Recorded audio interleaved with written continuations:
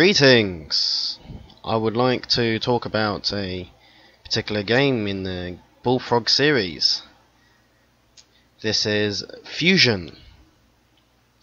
This is the first game developed by Bullfrog in 1988. The people behind the game are Peter Molyneux, Glenn Corpus, and David Hanlon. Wikipedia, however, mentions Peter Molyneux managing the graphics and animations of the project, whilst Glenn Corpus did the programming and design, with David Hanlon on the music. But other sources suggest Moby Games actually shows no credit towards Peter Molyneux in the making of this game. Glenn Corpus, however, implemented the graphics, whilst the programming was done by someone called David Donkin. The publisher was EA Games, and this game was developed before Bullfrog Productions made a name for themselves with their own genre of game.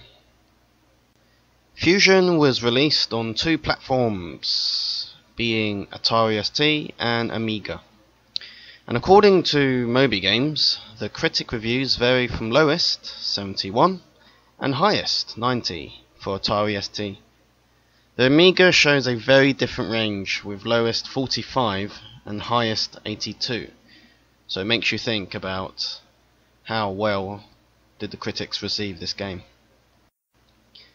Apparently, the story is about a pilot called Captain Gergblood, who pilots a Krang-class fighter, also known as the Flayer. And he gets an emergency message from a random person or organization saying the galaxy is under threat and only you in your very small Krang fighter can save us. As you can see, not much is explained in terms of plot. However, it seems like a typical save the world, even with these difficult odds. Basically, you're controlling two kinds of vehicles. The first being the mothership, and the second, the assault crawler. The differences being, with the mothership you can fly about freely, and in a quite haphazard way, you have a slight delay as you drift when you release the movement key.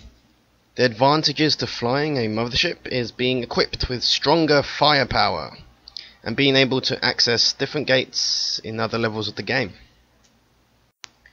The assault crawler, however, is literally as it says, a crawler. It goes slowly, and you have an equivalent to a pea shooter as your main defense. I would say you're at your most vulnerable stage when you're maneuvering about in this vehicle. Not only you're limited with speed and firepower, you're bound to the ground obstacles, meaning that you need to take detours and go on endless and mostly pointless paths to reach a destination to which only your assault crawler can access. When I say you're controlling two vehicles, I mean they're mutually exclusive. The assault crawler has to board the mothership to navigate, and you must disembark the mothership if you wish to make any progress in the game. The objective of the game is to collect various pieces of a bomb and put them in a pre-arranged location. Getting the pieces is extremely difficult. You have a number of game mechanics that cause you to struggle most of the time. Number 1. Switches to locked gates are opened with keys, and the keys are scattered across the level, and only a certain kind of key opens a certain kind of door. In addition to this, you may need a combination of keys, them being green and yellow. To add the icing on the cake, you can only hold one kind of coloured shaped key at a time, so it requires you to plan carefully and remember all the locations of the keys and which order to use them. Number 2. Oh yes, I haven't finished.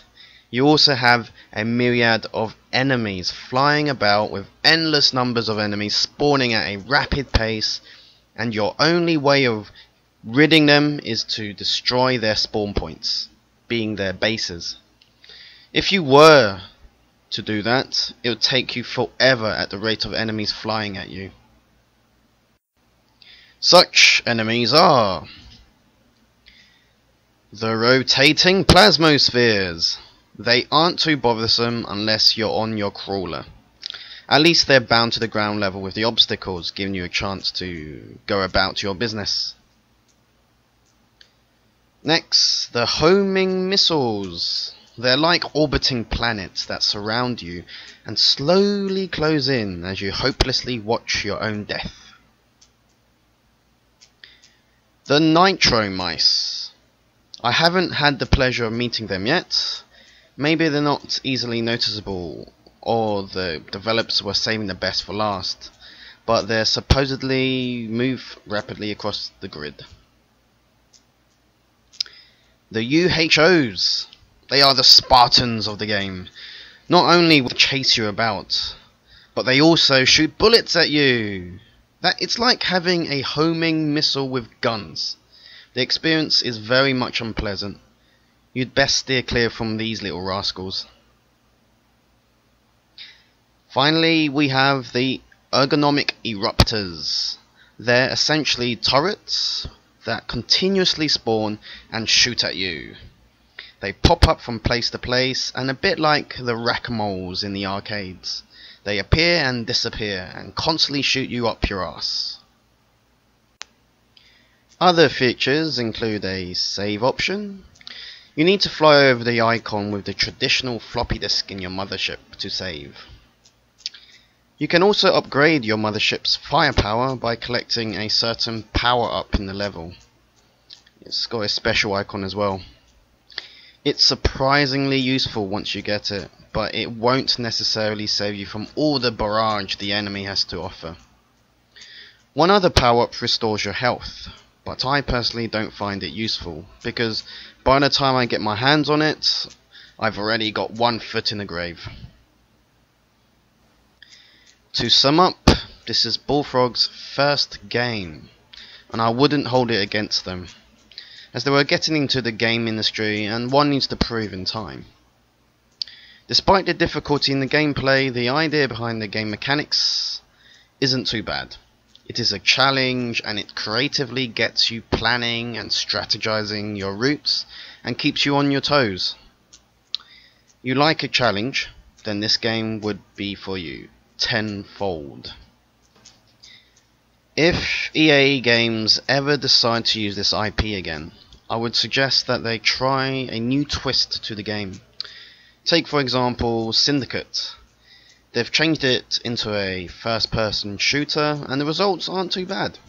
They could, with Fusion, make it into a space flight simulator.